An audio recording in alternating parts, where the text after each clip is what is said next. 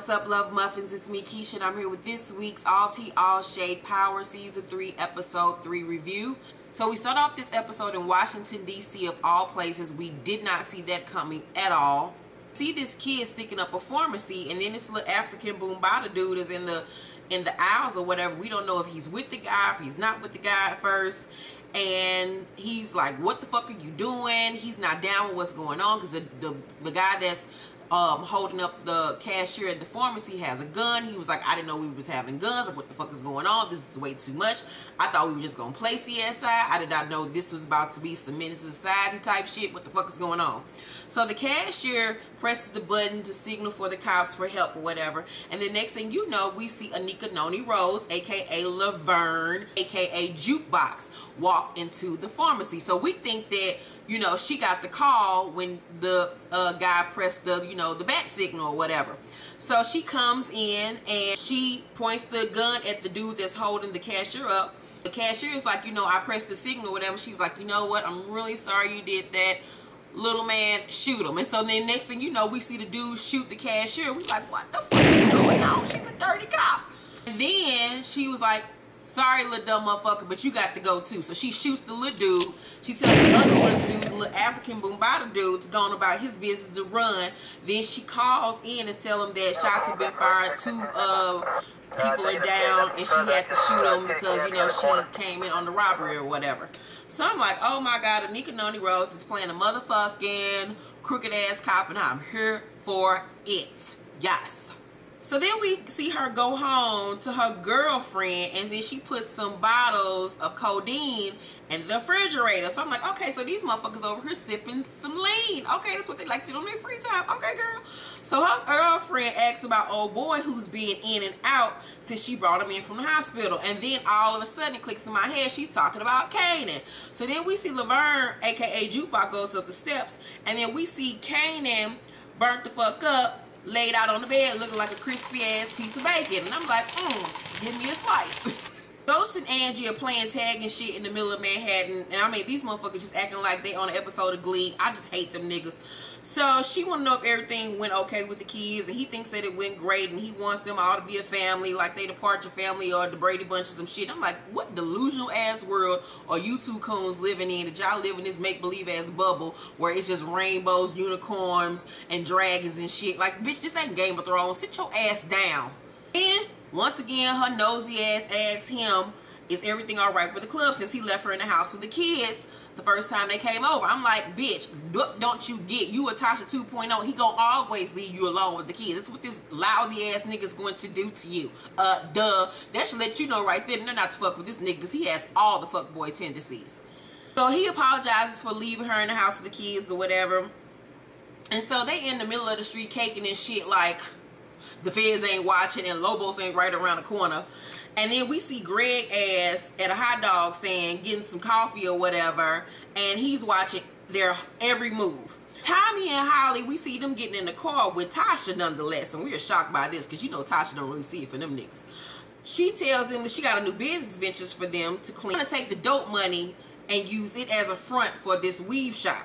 And so they're going to use the dope money to buy hair in bulk and then sell it at a cheaper price to other wholesalers. So Tasha needs Lakeisha, her homegirl, to start selling the weave out of the salon she copped for her. So now they tell us how Lakeisha became a business owner out of the fuck nowhere.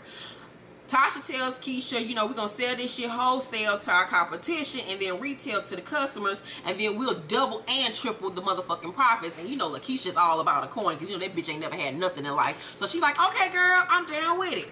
So Ghost is steady being worrisome and hitting up Tommy every motherfucking 5 minutes, and Tommy's still treating him like a bitch he fucked on the first night and just don't want to deal with no more. And little does Ghost know that while he's sitting up here calling Tommy every 5 minutes, that he's being followed by Greg. Then we switched to Julio fucking the shit out of the Korean version of Angela. And let me just say, he was giving her some old after the club ass sex I was just not impressed. I was like, this what we've been waiting on all this time, Julio? Like, all this old fast ass pumping, this old rabbit fucking. Like, we did not want that type of sex scene from you, Julio. We wanted you to do some old slow shit, some old hair pulling. That old bang, bang, bang, bang, bang, bang, bang, bang shit. That didn't turn nobody on. Like, we was disappointed, Julio. Like, I wanted to put my clothes back on. I was just not here for you and that foolishness.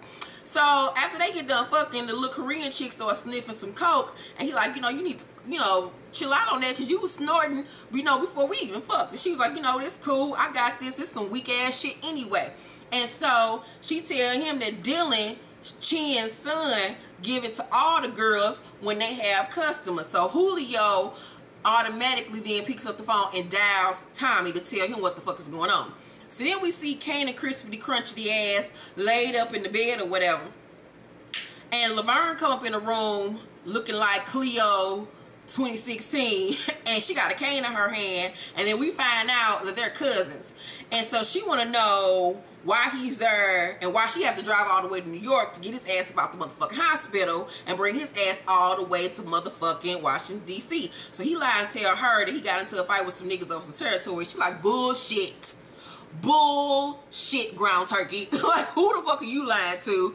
She want to know the truth, and she refuses to give him any more pain medication until he tell her the fucking truth. And then Stimpy from across the way, they own the other little nightclub, the two little white boys are having dinner with this bitch named Karen Bassett or whatever. And so Ghost pays their little dinner tab, and they like, who the fuck pays the tab? And then Ghost asks up here, and he like, I want to thank y'all for y'all little unsavory ass business practices or whatever. They looking like, can you not interrupt our dinner session? Like, we did not ask for you, sir.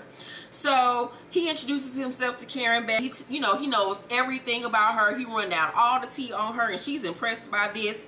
And he tells her to watch the company that she's keep, because these two motherfuckers ain't about shit. Then we see Angela running around Brooklyn and Manhattan and shit, trying to find a new crib for her and Ghost and the kids. I'm like, y'all motherfuckers are moving so fast. Them kids came over one time and y'all already looking for new cribs. Girl, sit down somewhere.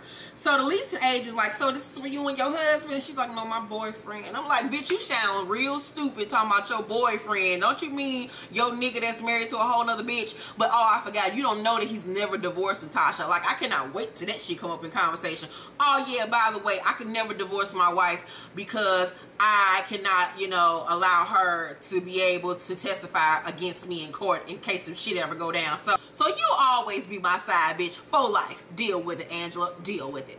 Then we see Tasha take Holly to the beauty shop or whatever, and Holly walk her little frail ass up in there talking about, so what's that smell?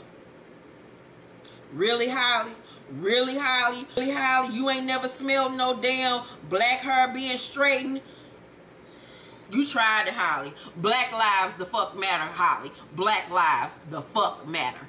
Get it together, Holly. Fuck, motherfucking slap your ass. Tasha then introduces Holly to Lakeisha, and Lakeisha look at her like, what's up, bitch? Hi, how you doing? What the fuck? What you want? Huh? What the fuck you want? Lakeisha, like, ain't that the bitch that stole your motherfucking earrings? And Tasha like, Lakeisha. She like, no, Lakeisha, me bitch. If that bitch tries to say anything about her, I'm gonna beat her flat ass. I was like, Lakeisha, at least somebody around here got some goddamn sense.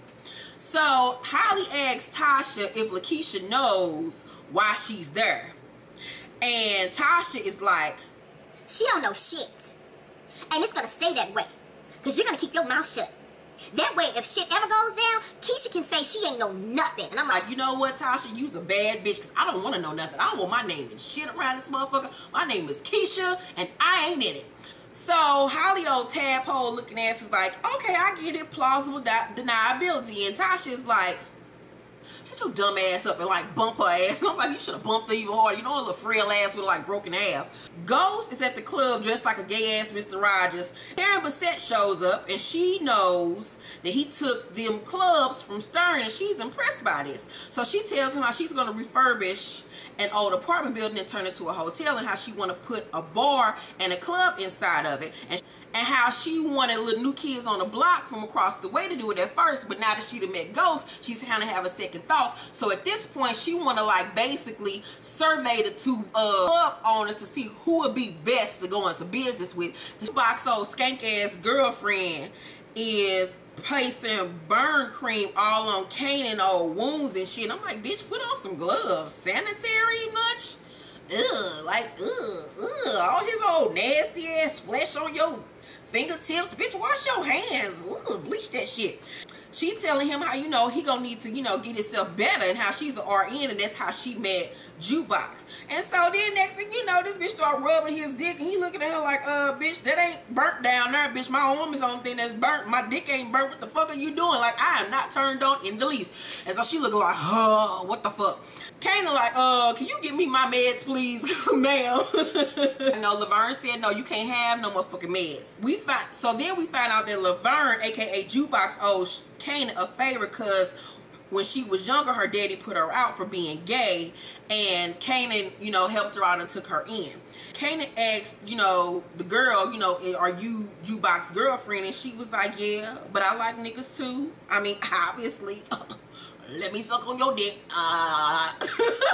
So he asked what she's drinking, because that shit looking mighty tasty, because she been sipping on the shit ever since she walked in the damn room.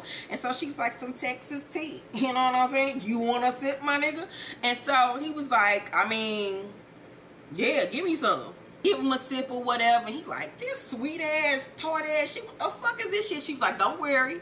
It'll kick in a minute. Go on, take you another little sip. She tells him how, you know, Laverne looks up to him, and he was like, she don't look up to me. The bitch, you know, when he became a cop, she most certainly don't look up to me.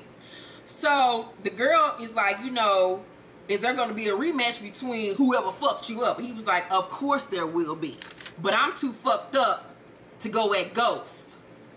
And then he fixes it and says Ghost, like with an S on the end. And so she looking like, and O'Holly and Tasha are in the car. O'Holly mentions how Lakeisha really has Tasha back, and how she peeped her that she was giving her little dirty looks and shit when they was at the shop. And she's like, you must have told her about the earrings. And Tasha was like, why wouldn't I? You took them, didn't you? And Holly was like, yeah, I did. And I'm like, about time you told the truth about something, you little lying ass heifer.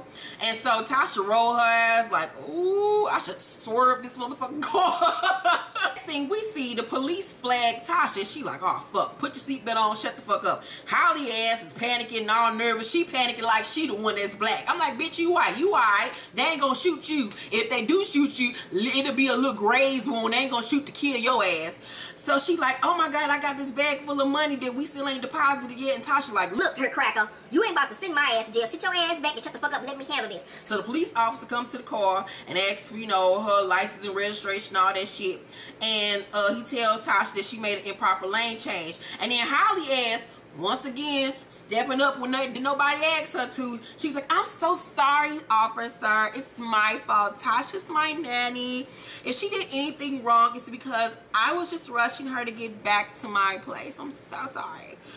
And so Tasha look at her like, did you just call me a nigga? Like, I feel like you low-key just called me a nigga, but I'm gonna go with it.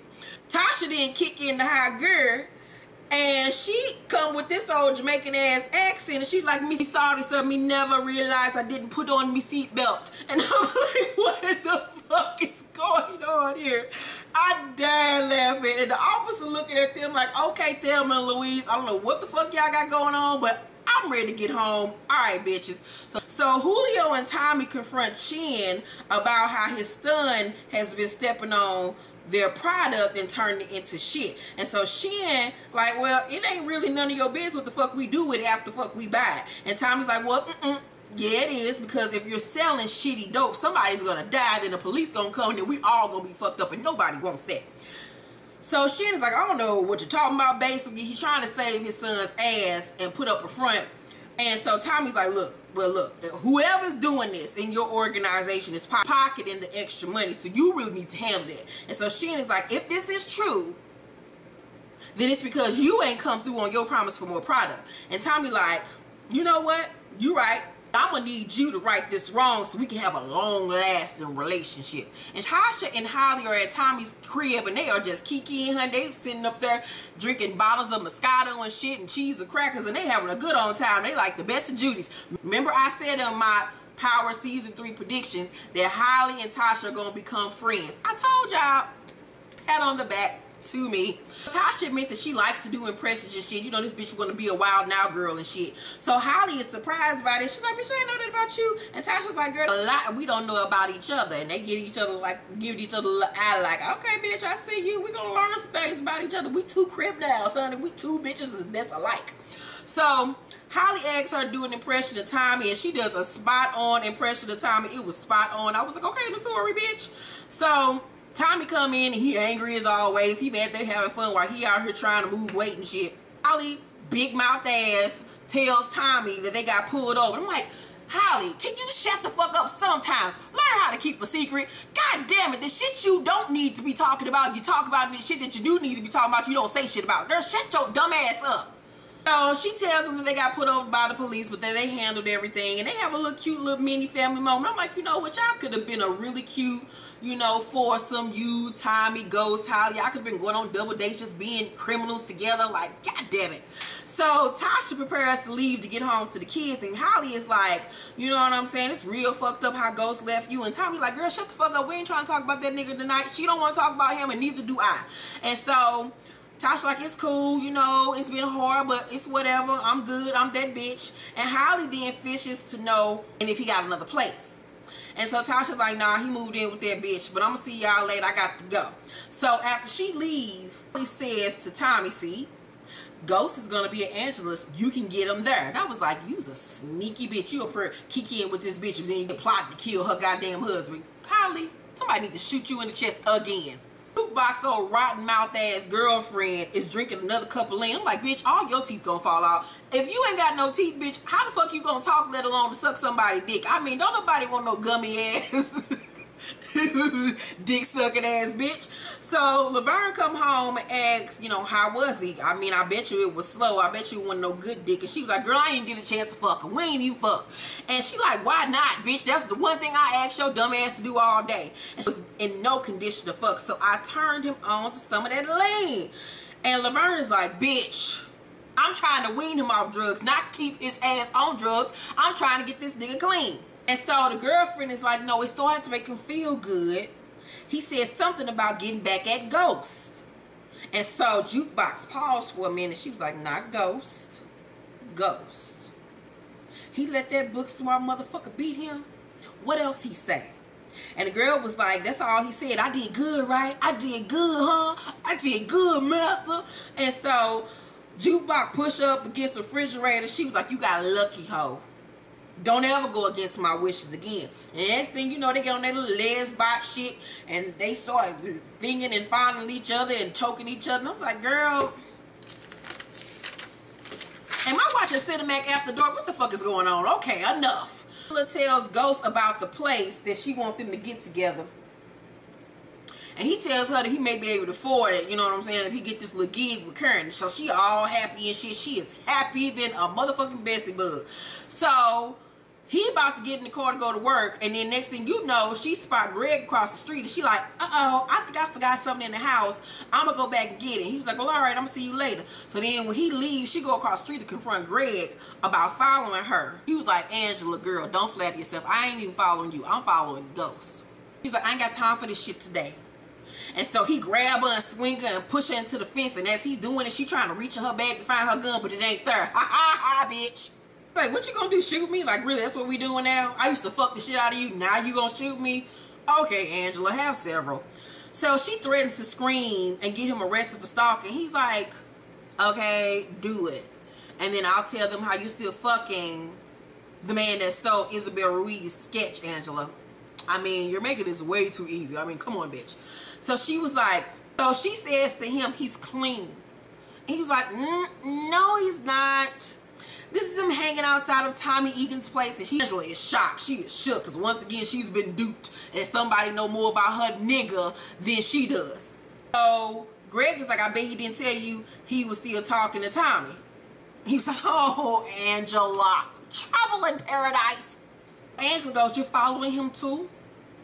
That would be law enforcement misconduct, except you're not law enforcement right now, are you?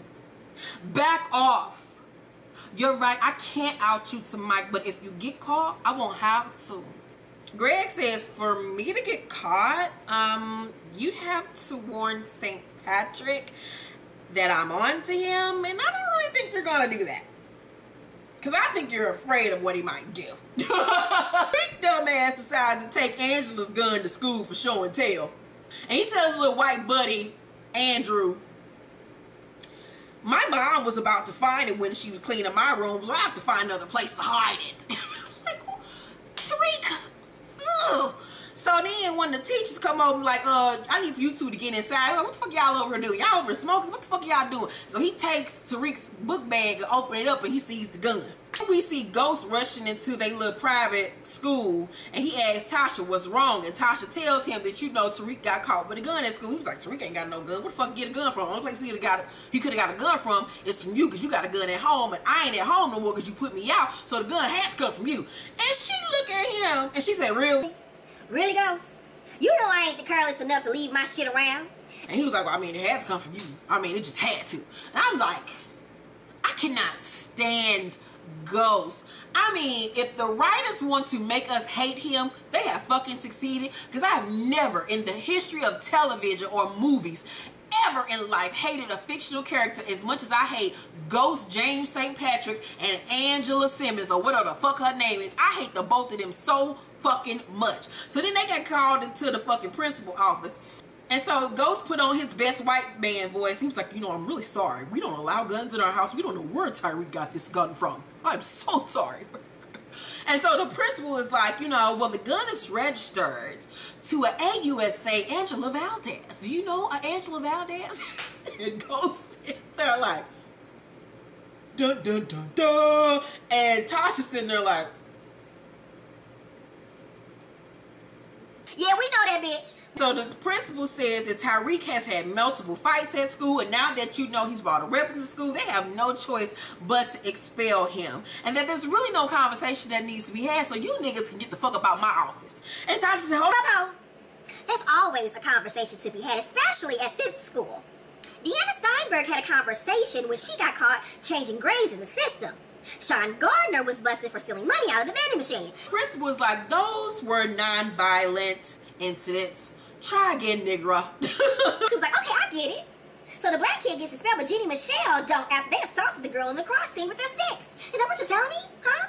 Is that what you're telling me, Suzanne? Suzanne, the principal, says, look, Miss St. Patrick, there may be a way to keep Tariq at this school. So they leave the office. Tasha, Tariq, and goes to Tasha tell Tariq to weigh his ass downstairs because she gonna see about him in 2.2 seconds.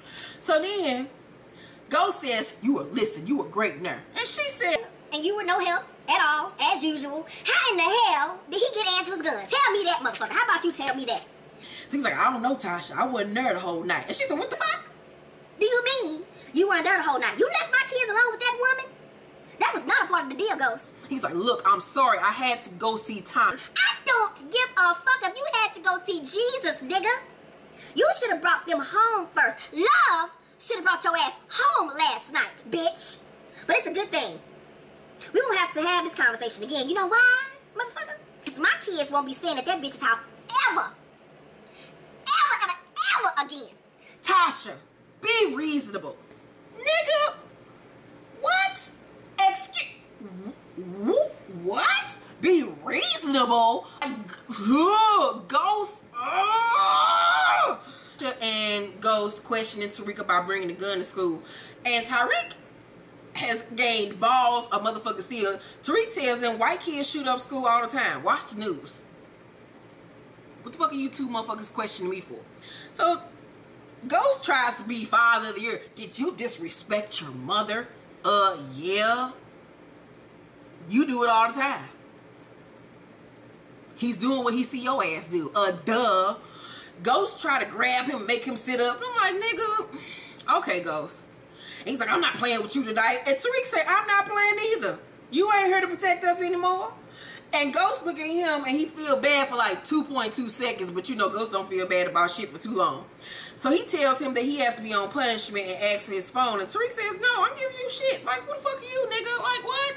And so Tasha's like, tell him, if you don't give him your goddamn phone, if I slap the dog shit out of you. And Tariq look at her like, do it. I dare you. Tasha goes into beat him down mode and snatches the phone from him. And Tariq get up and storm off. And so Tasha turned to Ghost and said, you know why he's acting out like this, right? If he didn't get caught with that gun, would you even be here tonight? So Ghost says, Tasha, that's not an excuse. Are you kidding me? It's up to you and me to make sure they understand the repercussions of their actions and their decisions. And she says, and of your decisions too. Who gonna hold your ass accountable? Who gonna hold your black ass accountable? Huh? Huh? You tell me that. Girl, I cannot stand Ghost. Oh, he's the most condescending, self-absorbed, in denial ass, arrogant motherfucker I've ever seen in my life. We see Angela, she come home and put her gun in the safe, and Ghost come out the room. He asks her, why would she have an unsecured gun around his kids? And she was like, I didn't have time to put it back in the safe because you brought the kids home early and I wasn't expecting them to be over here early, Jamie. He's like, so it's my fault? She's like, I'm not blaming anyone. I put my bag in the closet on top of the shelf.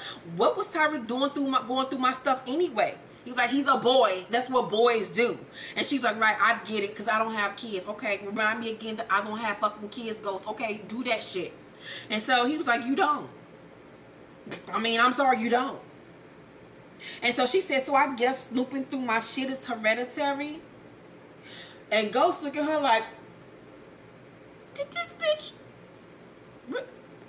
That's what we doing now? That's really what we do? Okay.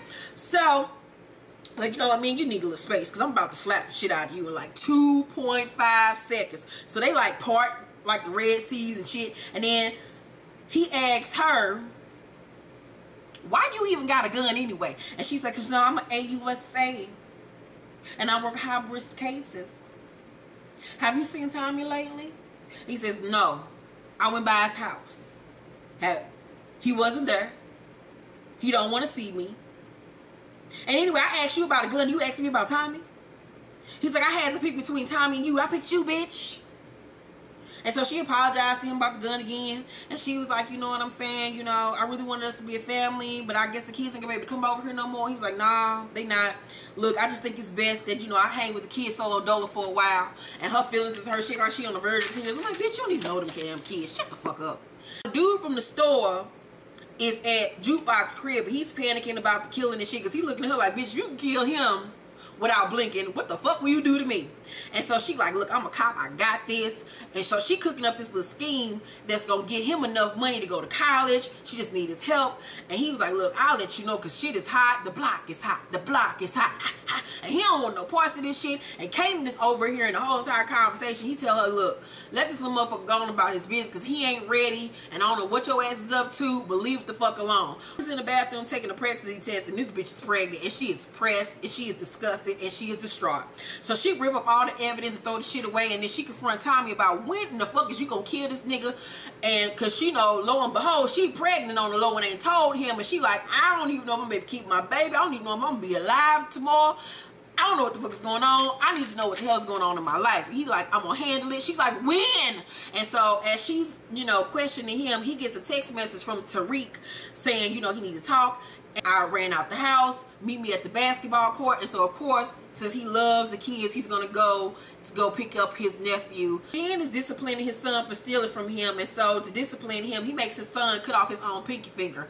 And I was like, well, that's some shit that they need to been over there doing with Tariq. The next thing we see is Kanan and Jukebox at the kitchen table. He want to know what kind of scheme is she planning on doing. And she was like, you know what, in order for me to tell you what I'm up to, I need you to let me know what the hell your ass is up to. She want to know what happened to Sean, and he lied first. And he was like, you a cop, I can't trust you. So she brings up Ghost and asks if Ghost is the one that fucked him up. And Kanan tells her that, you know, Ghost set him up. And he lets her think for a minute that Ghost killed Sean. But then he finally admits that he did it. And so Jukebox is just as crazy as this nigga. She was like, well, shit, you did what you had to do. You ain't raised that little nigga Ghost did. Sean was a pawn. You sacrificed pawns for the greater good. Shit. No dirt off our motherfucking hands. Tommy goes to the basketball court and Ghost is the one who actually texts him.